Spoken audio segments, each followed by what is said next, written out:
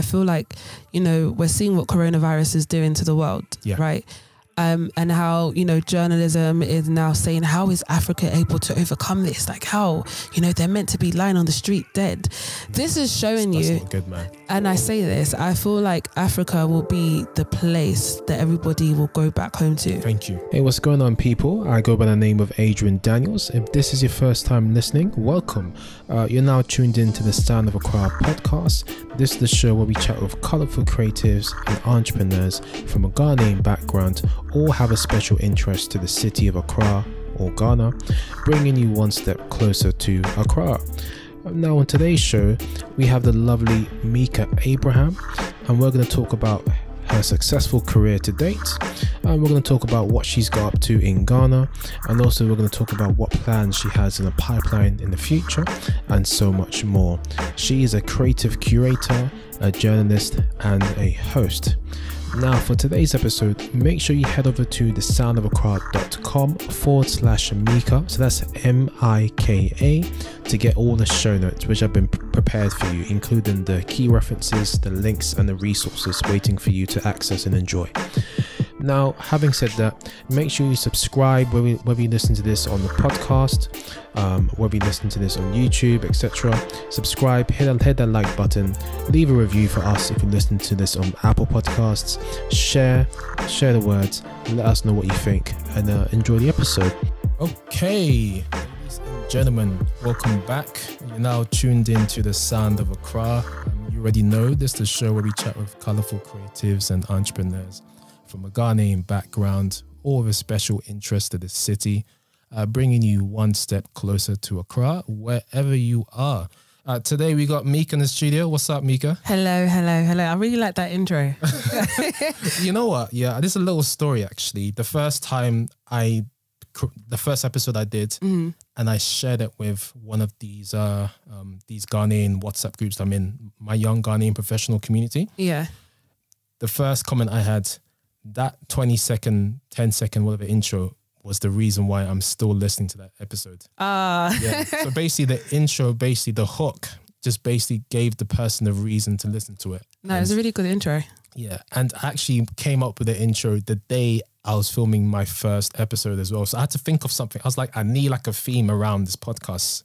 And that's what came up. So yeah. I like it. Thank you really so cool. much. Thanks. Thanks so much. So how are you doing? I'm good. Thank you so much for having me. Yeah. I've heard so much about you. So I thought, you know, let's get Mika on the show. You know, I had a friend or two, you know, mention that, you know, Mika should come on the show. So I thought, hey, why not get her in? And, you know, you gracefully responded to my email very swiftly. So I really appreciate you for that. No, thank you. It's an honor.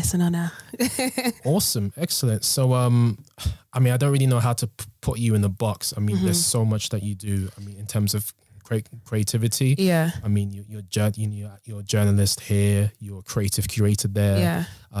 Social media, etc. I mean, there's so much that you do, and it's hard to kind of put you in a box, but we're going to get to your intro very, very shortly as well.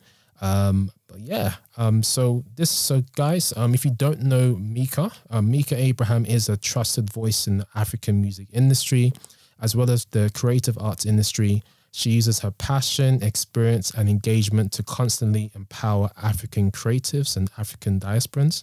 She is a well-respected broadcast journalist and host who is recognized both nationally and internationally for her work and public appearances. Her great work ethic landed her awarding opportunities to work with amazing brands such as MTV, Live Nation, BBC, Apple Music, British Council, and so much more. As someone who is pioneering through the creative industry, Mika Abraham unifies and bridges the gap between Africa and the Western world, and is on the radar as a pioneer of creative phenomena. That is wow. That's wow, isn't it? That is wow, isn't it? That's why I'm like, who is this person? I know, he just sounds so accomplished. So yeah, so guys, we're gonna get into all of this, and just so that you guys remember, for the show notes today, head over to thesoundofaccra.com. That's thesoundofaccra.com. We're gonna have all of the key references and the links for you to grab, so that you don't have to listen and write everything down. Okay, Mika, that was a handful. So yeah, let's get straight into it. So Yeah. So just give the audience a little bit of a brief background. I mean, I've just kind of given them a bio. Yeah. Just from your perspective, just a quick kind of background into your life and what have you been up to recently as well? That'd be good to know. Yeah. In this COVID world. In this COVID world. I know, right? So essentially I started off when I was 15. Yeah. And I started off on radio. So that's basically, I would say that's my main thing. So started off on radio, was doing like the local stuff. I'm from East London. So at the time grime was picking up and everything else like that. But it was a thing for me where I decided that, you know, I wanted to go into radio. This is my thing. It's my, like, even from secondary school, my teachers were like, you have this voice, you know, when you do drama, you're doing like voice acting or whatever it's called. I can't remember what it's called, but like, so they were like, go into something that's got to do with voicing or whatever it is. So I was like, okay, cool. So, in my area during summer holidays, my mom was like, oh, there's a radio thing that they're doing in Stratford. Why not go and do it? And they were like, okay, we have to create a project. And my project was based around grime music. Okay. So I did this whole entire 1 hour radio show based on grime music, who the artists were and what they like their songs and why Newham was responsible for the grime and and that ended up winning. And this show basically was aired in front of like the mayor of Newham and they recognized it and all that stuff. So yeah. So then after Newham, that's big. Yeah. At the time it's big now. I'm just like, wow. Something. That's fantastic. Thank you. But then when I turned 17, so there's a radio station called Rinse. Are we allowed to say, am I allowed to say names here? Yeah? Yeah, okay, cool. So there's a radio station called Rinse FM. I've heard of them. Yes. Rinse FM at the time when I started, it didn't have a license. So it was a pirate radio station. Yeah. So the DJ that I went on the show with, he was basically like, look, I'm going to get the audience to choose if you can stay or not. Okay. So it was basically like a trial and he went deciding, it was the audience. So we had the whole show and the people said I should stay. So I was on that show from 17 to 21. Yeah. Even during the time when they got their license. So I'm doing this while I'm in college, you know, going to college, and it was a morning show. So I was doing it from 6 to 10, then from 10, go to college, come back, do the same thing like every day, 5 days a week. Yeah. But I didn't have a problem with doing that because I loved music and radio so much more. And at 21, I think because I was doing it for so long, I needed a kind of like, do you know what? I need to find myself again. I've been so immersed into this thing and now the radio show is ending. Yeah. I need to kind of figure out who I am and what I'm meant to be doing. Yeah. And keep in mind, I come from a very political, journalistic, education-based family. So I decided that I wasn't going to go to radio because I was already university, because I was already working in the field that I wanted to get into. So I was already doing stuff with BBC after that and Choice FM after that at the time. What is it called again? Capital Extra now. Yeah.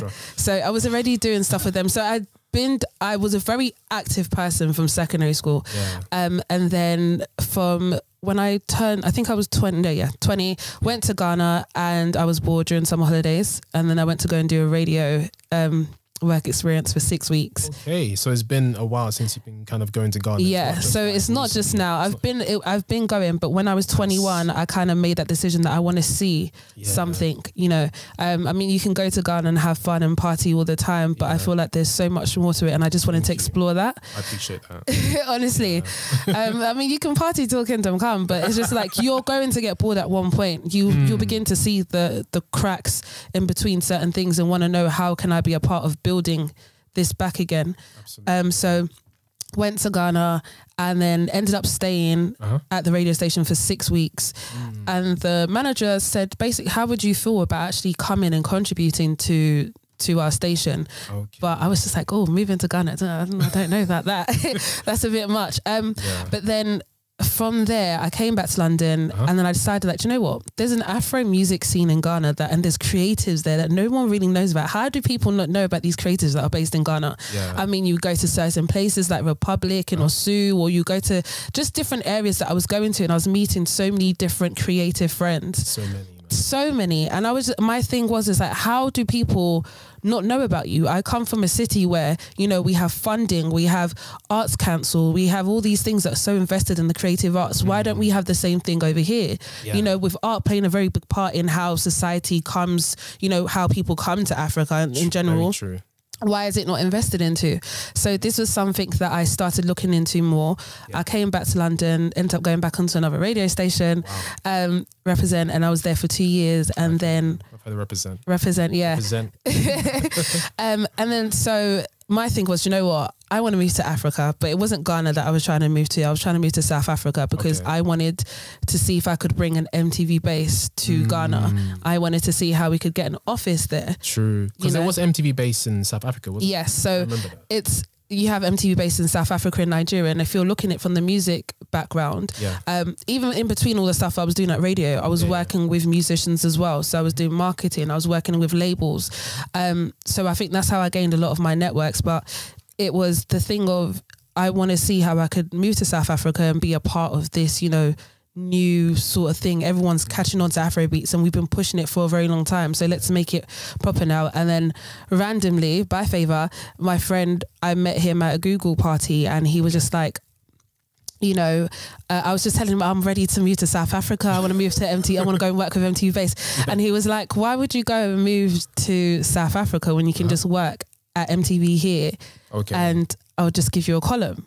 I was like, what? Oh, wow. So that's how the column. Yeah, so that's how it starts. So essentially, I would say that the whole focus on African music and African creatives started. I mean, the radio background is there, but I would say from the day that MTV gave me that column, that was the starting point for so many doors, but it opened up my eyes to a lot of things. So I was just in awe, because MTV don't necessarily just give you a column like that. And first of all, if they're giving you a column, it's going to be named what they want it to be.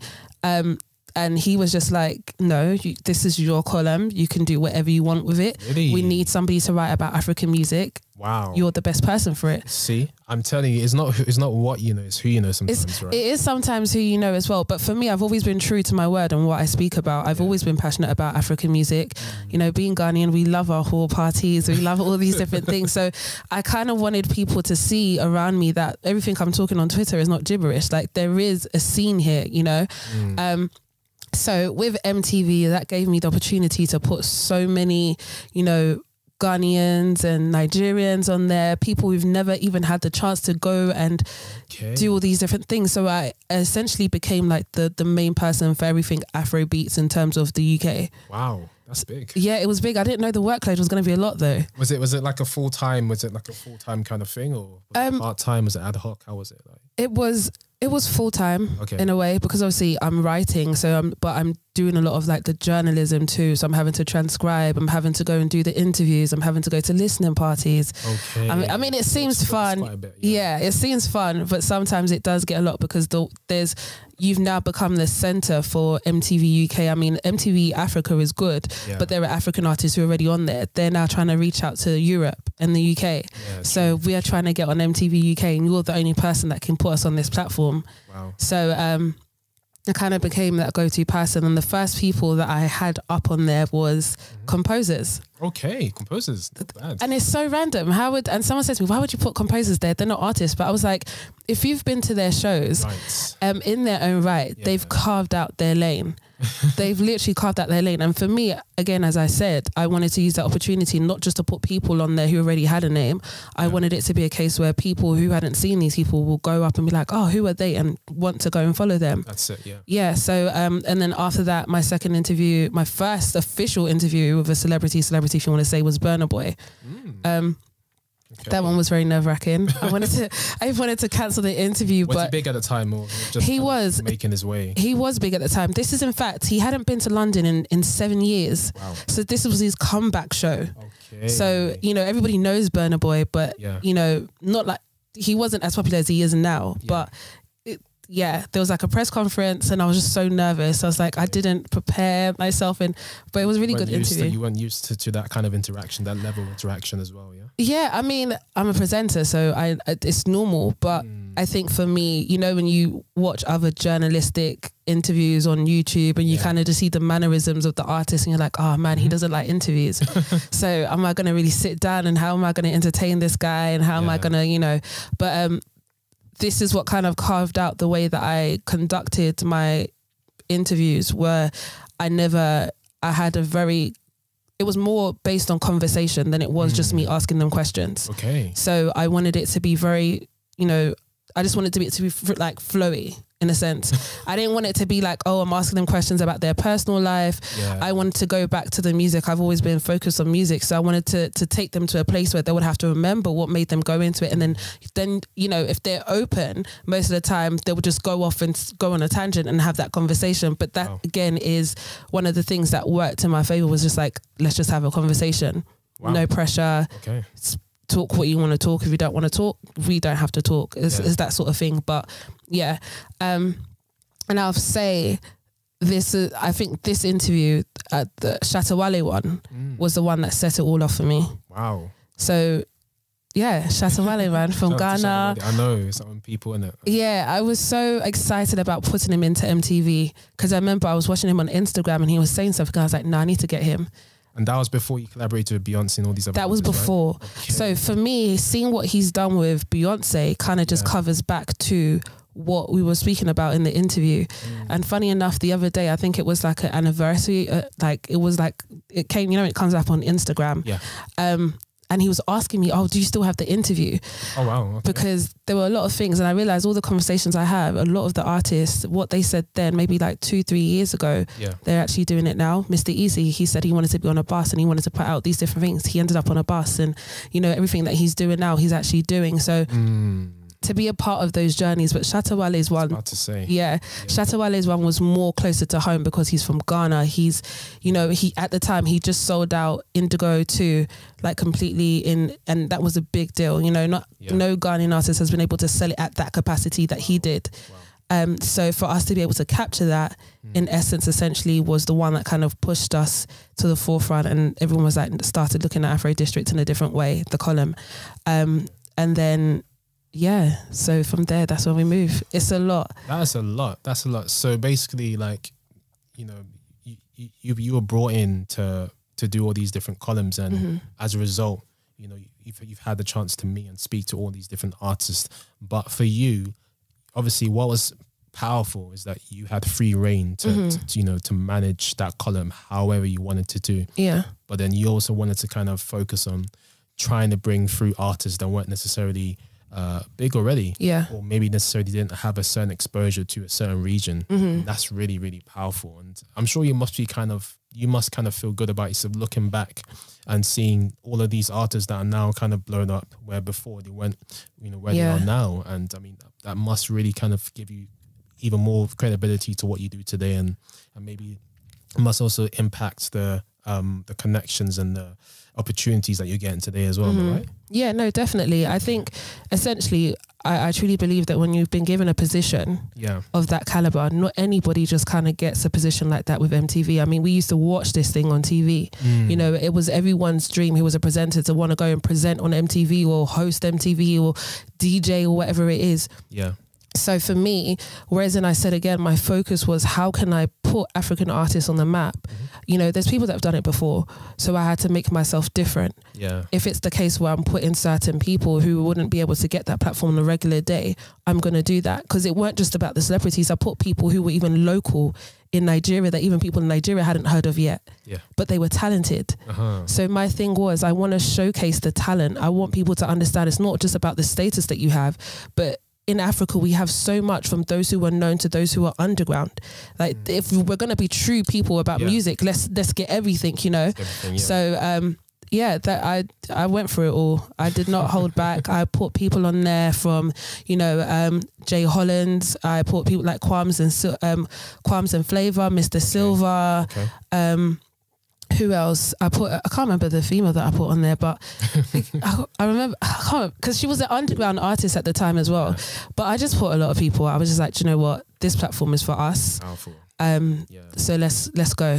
Okay, and this is just a off the cuff question. Do you feel like if someone else was running your column, they would just kind of be average, like they'll just kind of interview people that are already kind of known and you know, just already have some kind of platform? Of course, because it's like, it doesn't matter what caliber of people. MTV, I had so many people asking me. I had the chance to interview Davido, Wizkid, Jidena. I actually interviewed Jidena. But in Ghana, he loves coming to Ghana. He loves coming into Ghana, and even when we did the interview, he was like, "Oh, you're Ghanaian, I love it." But it's just like, yeah, you have the capacity. Everybody, you have to understand that everybody's in your emails, in your inbox. Can you interview this person, or can you do this? Can you do that? Sometimes you have to decline certain people because it's like it has to make sense. I don't ever want to be the person that was like, didn't give somebody opportunity because somebody else was in a higher position. You can get interviewed by MTV anytime, any day. True. But at this one moment in time, I want to be able to say that I'm going to write about this artist and really get to understand the nitty gritty of where their music is coming from. So that was even from like, you know, the Alte scene that we're seeing now. Yeah. I wrote about it, with the artist, and we were talking about, and it's so random that now it's just like properly, it's really like coming to fruition. So for me, I'm able to go back into those things and look at you know, being so young and being able to do those things as well, you'll think that will kind of get to your head. It actually humbled me. It humbled me to the core, because I'm like, yo, this is a position that you've been blessed with. And there are people who are like, thank you so much. For even Shatta Wale was the one that shocked me as well. He kept on thanking me. I was like, yo, I'm sitting here in front of Shatta Wale, like I'm a fan. He's grateful, yeah. Yeah. That's good. I mean, you get some artists that are cocky and you get some artists that are somewhat grateful. Yeah. Like that. I mean, it's quite surprising. Very. So it was a fun time. Okay. And the column, was it online based? Was it like a magazine? Like where were people seeing the column? Where were they able to see it? So it was online. Online. No. So that would be much more easier. I could ship it to Amsterdam. I could ship it to Ghana. I could send it to Nigeria. Of course. It was all online. Okay, so like the MTV websites, people all over the world were able to. People all over the world were able to access it. And even got to the point where people from certain blogs will now take my pieces and post them up. How does that make you feel? I mean, I didn't know, because it was my mum that noticed it at first. She was like, you know that the column that you wrote to Shatta Wale is on Ghana Web though. I was like, what? I was like, how? But then journalists in Ghana started actually reaching out to me for certain artists and just wanted me to do like a little blurb to send to them so they can post it up and say that, okay, they got covered by MTV. Because I think I was tired of seeing the negativity that some of the Ghanaian, I'm not afraid to say it, but Ghanaian journalists were portraying. I mean, you have artists that come over here and they kill it, and then next thing you know, when you look on the Ghana blogs, there's something completely different to what actually happened. You know, so it's more so negative than more so positive that we've seen over here. So for me, it was like, I want to be able to change that, and this is what actually happened, and change the narrative essentially. So yeah. Wow, it's powerful. So I guess you having these opportunities and using them in a positive way, I think that's what kind of opened door for things like Homecoming, GHC. Yeah. Let's segue into that. So I know was it a one-time event, or is it an ongoing thing, this Homecoming? So Homecoming, the plan was, and this was even last year, so the plan was, even before Homecoming, there's this thing that I did in 2018 called Creative Connect. Okay. So before that, I actually wanted to bring creatives together, but I wanted to have a deeper understanding, because what happens is, us that are in the diaspora, we tend to go over to Ghana and we want to be the savior. You know, they say that we have this savior complex. So I was like, you know what, I want to have an understanding of what this industry needs, because I feel like in order for you to change the system, you have to understand the system. So I wanted to be able to be like, okay, cool, I'm going to say that one more time. In order for you to change the system, you have to understand the system. So I stayed out there for 3 months. I wanted to understand what it was like to be like a creative out there in Ghana. 3 months. 3 months I was working with different creatives, understanding the job roles, seeing how difficult it was for them financially. You know, and one thing, it was inspirational, because you're so hungry to the point where this is all I have to do. So it made me even more hungry as a creative. You know, again, I do so many things, but I kind of find it difficult sometimes to even navigate the amount of stuff that I do. So for me, I was able to kind of understand where my role was, whether it's me being a helper to them or whether it's me creating something for them. But So I put Creative Connect together, and essentially it was meant to be an agency where what I'll do is I have a lot of opportunities that people ask me about, and I was like, okay, cool. I have a list of people that do certain things based in Ghana, and I will give them the opportunity. So what it is they'll be getting the same amount of money as if a creative over here will be getting. So someone's paying a graphic design, fair trade kind of thing. Basically, but essentially I'm not making the money. I didn't really care for that. I just wanted them to get the opportunities. So I set up an event, and I had so many creatives come, and then we had a creative panel that was a mix of diasporans and those based in Ghana. And I said to the creators based in Ghana, this is your free reign to actually say how you feel and what you need. And then people were just saying what they were saying. Some were positive, some were negative, but I understood it because they were like, you guys come, and sometimes you take our skills and you don't really kind of like, you make it seem as if we're wrong all the time, that we don't know about the business, that we don't know about creativity and blah, blah, blah. And I was like, the whole point of this thing is not for us to tell you what you're doing wrong, it's for us to share skills, because there's still things that we don't know as those who are based in London. I think this perception is that because we're based in the UK, that as creatives, we don't go through our creative lows, we don't go through the places when we don't have money or we don't have those things to support us, you know? And it was just kind of bringing a mutual understanding. So from that conversation that we had, within that year, I was like, you know what? I had done something with British Council before, like a swap where, you know, we had 5 creators from the UK go over there and work with creators based in Ghana, and then we created like, it was just really good. It was something to do with like an exchange program. An exchange program, exactly what that was. And I was just excited because that's when I was like, oh, I met so many different type of level creatives. And then Homecoming came, and I was like, you know what? If I'm going to partner up with any company, it would have to be British Council, just because of what I experienced working with them. And for them, it's like being the middle ground, because they don't have access to the people that are really under the scene like that. Okay, elaborate more on that. So obviously, you know, in Ghana, if you're from the streets of the hood, you know the creators, you know. And if we're in a position like British Council, you may not know that reach exactly. Grassroots. The grassroots, there we go. So I wanted to kind of be like the middleman that could connect it. So essentially Homecoming came with a friend called Kojo, shout out to Kojo. And we were like, okay, cool, let's organize something. And they had a project that they wanted to do. And they were like, okay, cool, we've got this budget. It kind of essentially aligned with what we wanted to do. And we put it together and made it Homecoming. So it was in the year of return. And we wanted to plan it like, okay, cool, people have come to Ghana, year of return, you're Homecoming. And, you know, it made sense. But we put on seminars. We did like a travel trip from Accra to Kumasi via bus, and they had to create things on the bus. And then when we got to Kumasi, they, you know, toured the Menshire Palace. But essentially it was just kind of gaining more knowledge and just, even though not everybody was a creative on the bus, but there was different things that we needed to learn from each other, you know, financially, tech-wise, you know, you even had school teachers. And then we went over to an orphanage where we actually did a lot of creative activities with the kids. So was it like a workshop kind of thing? It was a workshop, yeah. And then we had the seminar, which was based at the British Council main space. And yeah, we had really, really good feedback from that. And, you know, a lot of people asking when we're going to do that again. COVID, Corona.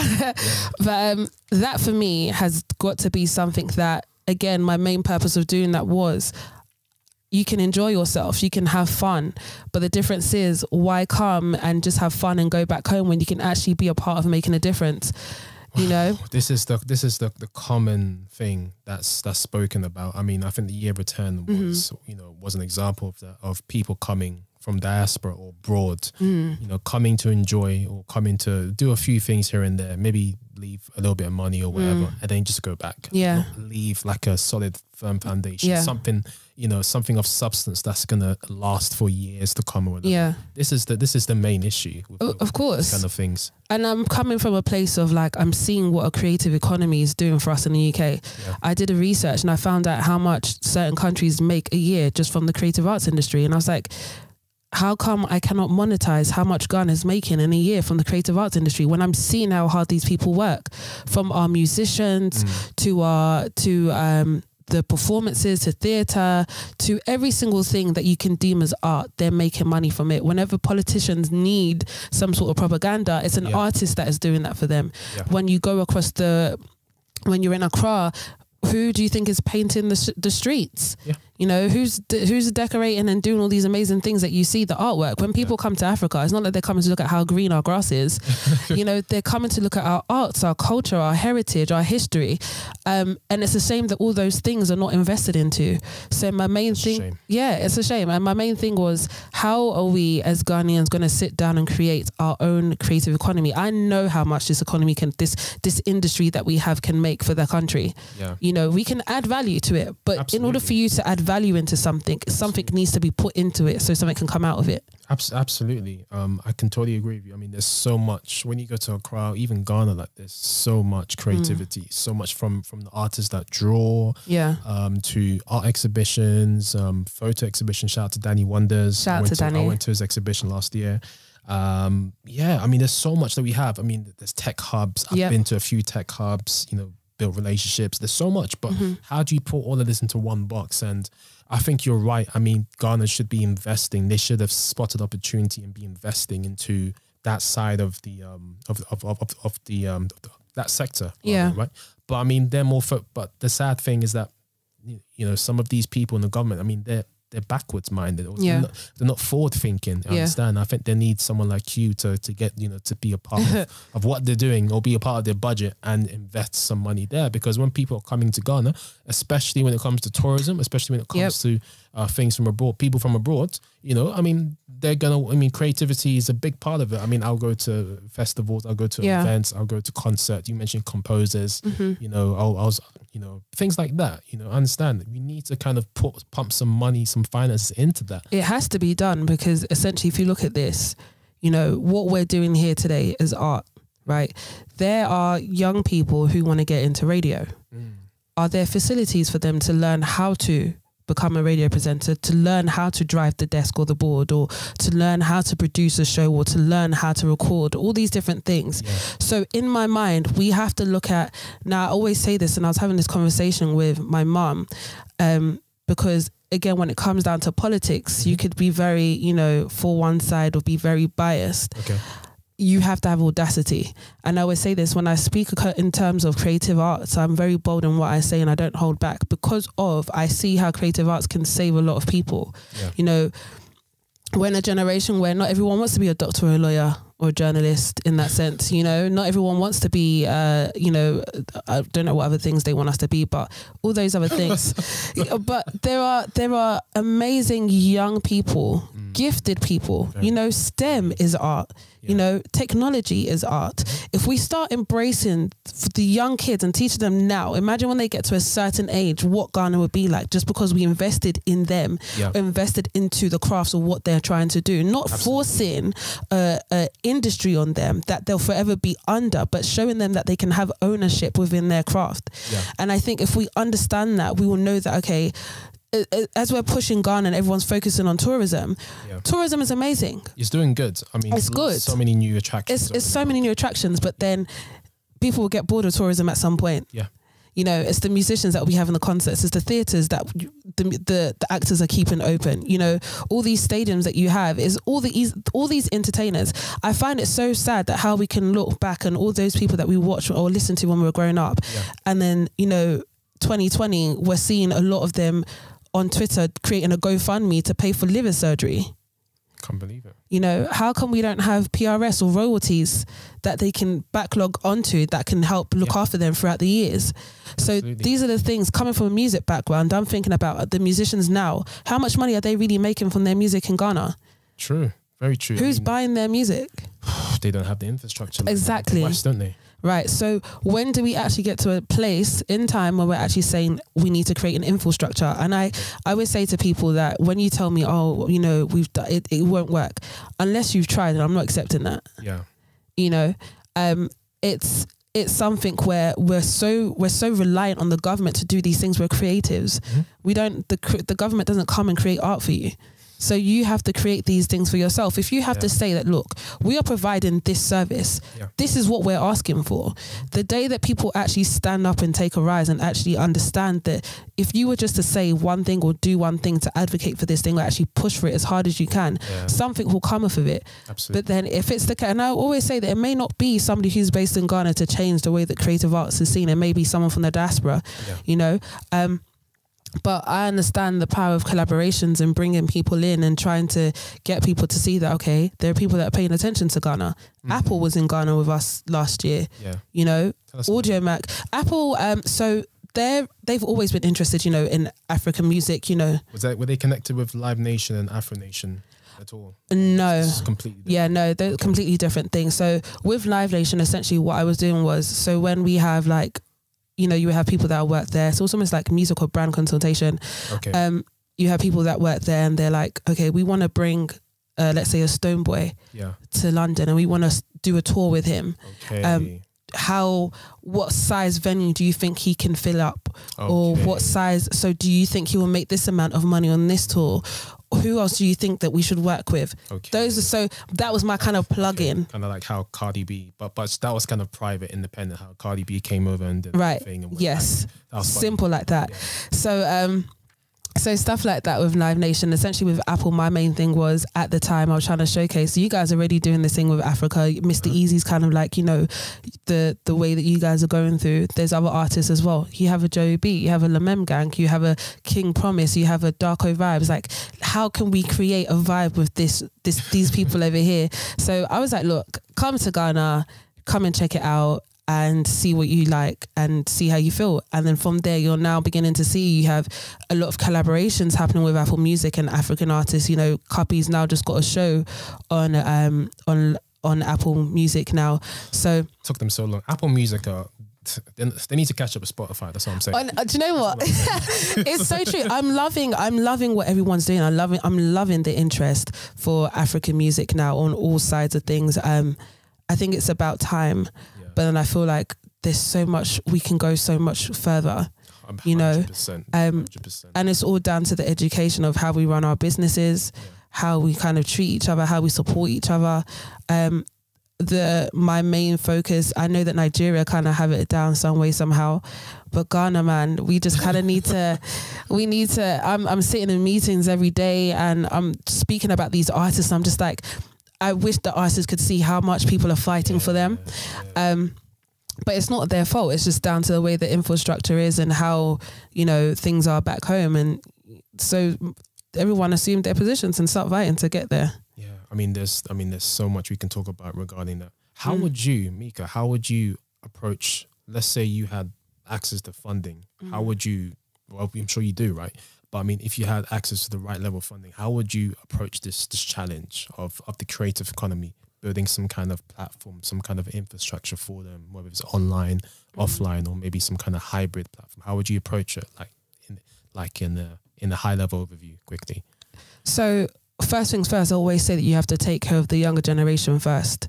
Yeah. So my thing is, I've always wanted to create a creative hub. And this hub has to consist of everything creative-wise in this one building. I want there to be a studio. I need there to be a rehearsal space. I need there to be a space for the fashionistas. I need there to be a space for everybody that's deemed a creative, for them to have a place to go to. Not a lot of creatives have that access. True. You know? So what you do is you have to create those accesses. They need to, and then even within that hub, you now start to educate people, building a portfolio. Because it all starts with education. You can't run a business if you don't know how to, you know? So treating the creatives as treating your art as if it's a business, you know, from the education side of it, how to make money from it, how to present yourself properly, the right way to do this, the right way to do that. And when it comes down to funding in terms of artists, it will always have to go back to how do we need to change around our system in terms of the royalty scheme, right? That's a good point. Exactly. So put the funding aside, how am I going to rework this structure? What do we do? So we're going to have to bring people on. We're going to have to get them to understand how monetization works. Or it's the case of we now start bringing labels to the country and now asking labels to start pumping money into these artists, and then we can start to see the development and growth within these artists. And then with funding as well, if there's artists that are out there that are looking for funding, then you actually help them, because you can give, this is the thing, you can give a creative money, but it doesn't mean that it will take them out of their situation. Thank you. Yeah, they need the guidance. They still need, exactly, they still need all those things. Hand-holding, all of that, all of that, because I feel like essentially a lot of people are running on the face of the things of just doing it as you go. And then one thing, even as a creative based in London, we know that doing it as you go, you still make certain mistakes, so you have to learn from those things. But why do you have to go through that if someone can actually show you the best way to do it? Absolutely. So I can give you £50,000 today, and you will spend that £50,000 without nothing to do with your art. Yeah. You probably buy a few things here and there. Of course, yeah, because there's also poverty. That's exactly. You can't change the mindset. Here's the thing: if your mind is stuck in poverty, if I give you that £50,000, it's still going to be stuck on poverty, because you're going to go and use it to buy things that you don't need. Yeah.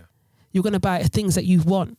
Yeah. So essentially, you're still going to be poor. Yeah, absolutely. So first things first, the creative arts industry needs a change of mindset. You need to be able to understand that I can do it. I can actually make this work. I can be global. I don't like it when people feel like Ghana is where they're meant to stay and remain.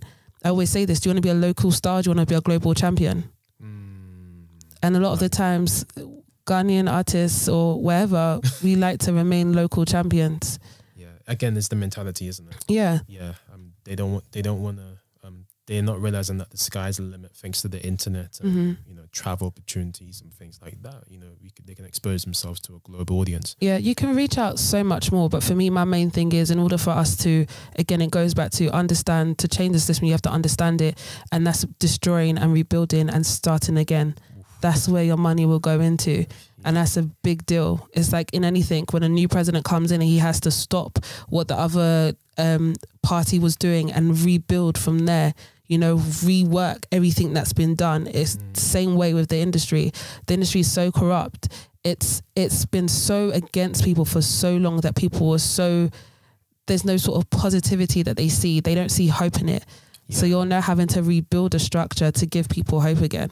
Yeah, and I think a big part of that is the mentality and the mentality, poverty out in Africa, and also greed as well. Yeah. So it's a big part of it. Yeah, so regardless or not of money, if you know how to use it properly, I'm telling you, will make the money. But then again, no one's really thinking about, okay, let's create a studio, let's build this, let's build that, so everybody has access to it. It's not just accessible to certain type of people. Yeah. So for me, that's definitely something. It's going to be down to the mind and the facilities. Yeah. And then we're going to see the progress, because we've invested in a new generation of artists, a new generation of technology, a new generation of things. Yeah. Yeah. So absolutely. And I think the creative arts industry needs to follow, you know, the same path of other industries like tech. You see how Google has set up premises in, you know, an AI lab in Ghana and things like that. I think they need to follow the same path as that, you know, just invest into the future of Africa. Of course. It's definitely bright,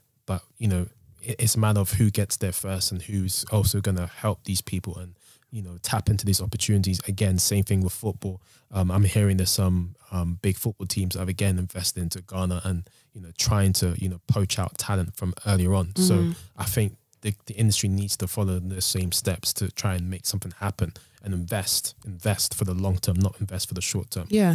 I always say this: a leader is not somebody who thinks about 5 years. They're thinking about the 10 years. So as much as I can focus on people now, whatever we do today in terms of the creative arts industry is not going to be for us. Yeah. It's going to be for those who are coming in the next generation and the generation after that, you know. So it's going to have to be a lot of sitting down, rewrite, because I feel like once you get to a certain age, you're already stuck in your ways. There's nothing I can say or do to you or for you that will make you feel like this is going to get any better. You're just going to think this is how it is.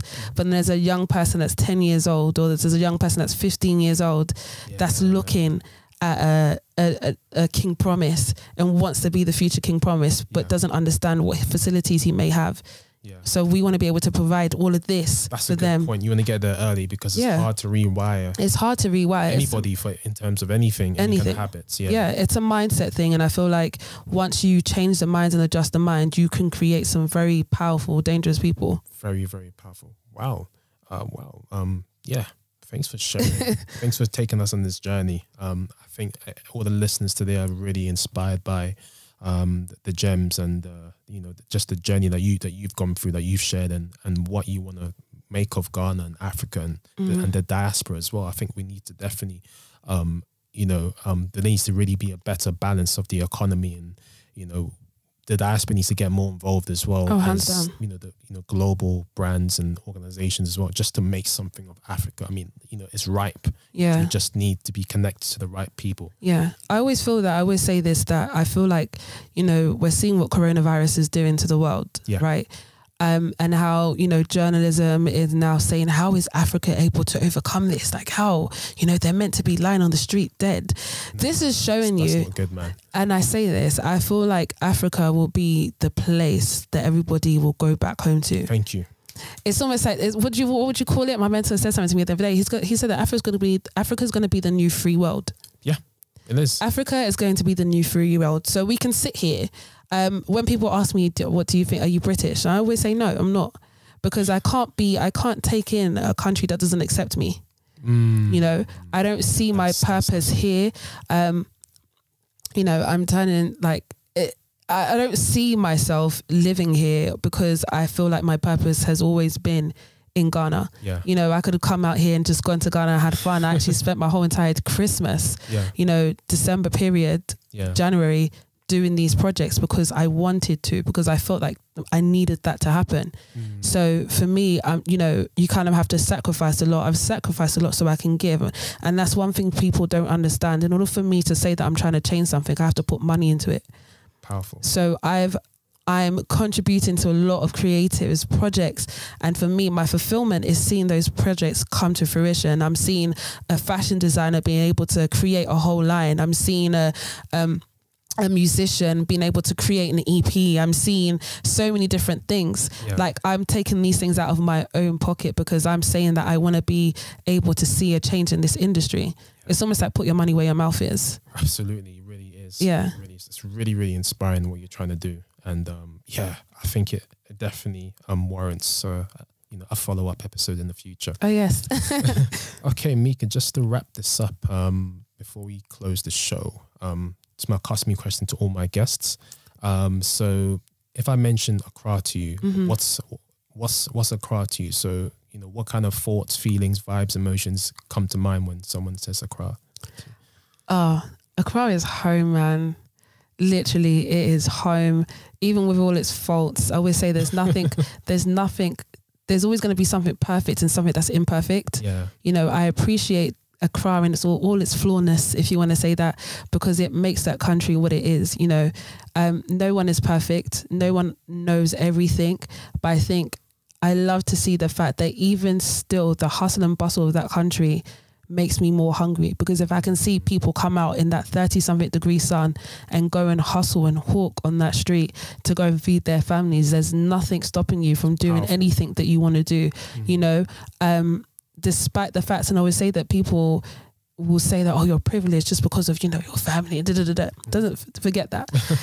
If for myself, I'm not seeing that I want to bring change to this country, then everything that I've come from, my lineage, whatever it is, I'm not doing service to it. Because I feel like, you know, your family have fought, you know, they've been a part of this big, you know, independence and all these different things. And I want to be able to say, yeah, my grandfather was a part of this, but this is what I continued. Yeah. So again, it goes back to when there was a question that someone asked me, I said it's legacy. Yeah.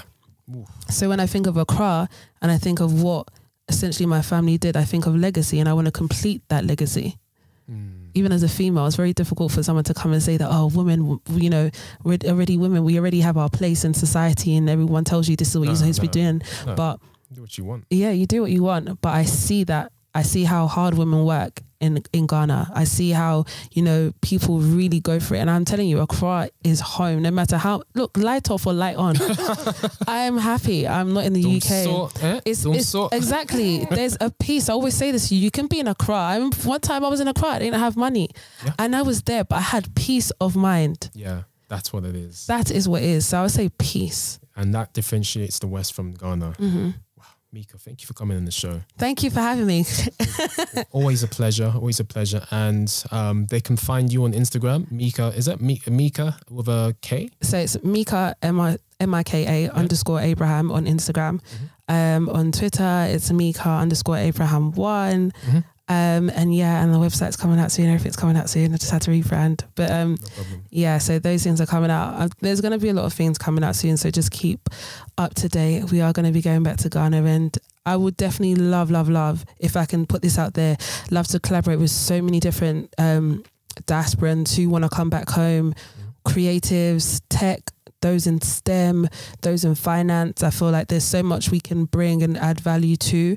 I just don't feel like we all know where each other are. Absolutely. So yeah, let's work together. Let's reach out. I'm down for it. Absolutely powerful. Okay, and there you have it, guys. So we'll have everything on the show notes. Once again, visit thesoundofacrowd.com. That's thesoundofacrowd.com. Thanks again for listening, and we'll catch you in the next one. Take care. Bye. As well. Please like, subscribe, and leave a comment below. If you're listening on the podcast platforms, be sure to leave us a review. Thank you so much for listening to The Sound of Accra. See you next time. Bye-bye.